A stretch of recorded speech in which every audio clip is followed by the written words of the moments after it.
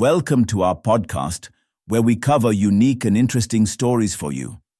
In this episode, we will discuss the Chinese scientists building a robot that reads minds. China seems to have taken a massive leap in robotics, as a group of scientists claim to have built a robot that can read people's minds with 96% accuracy.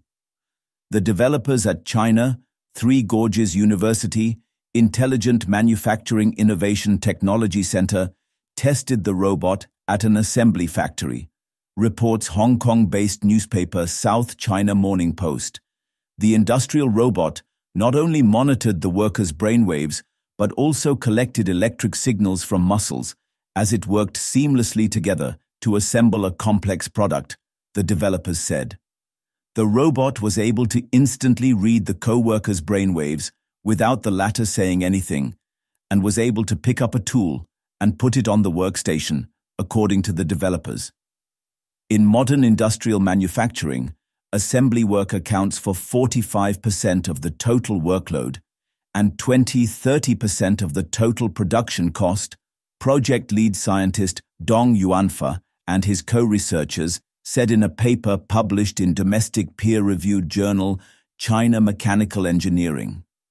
Collaborative robots, or cobots, could accelerate the pace of an assembly line, but their application remained limited because their ability to recognize human intention is often inaccurate and unstable, the paper said.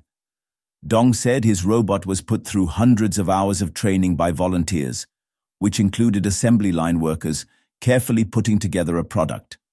The robot reportedly followed commands of the workers 70% of the time, but did need volunteers to concentrate very hard for the brain message to be read.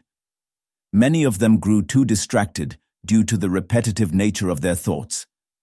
The paper noted that further tests would be needed to establish whether the technology could be used in an actual factory, as all tests so far had been conducted in a lab.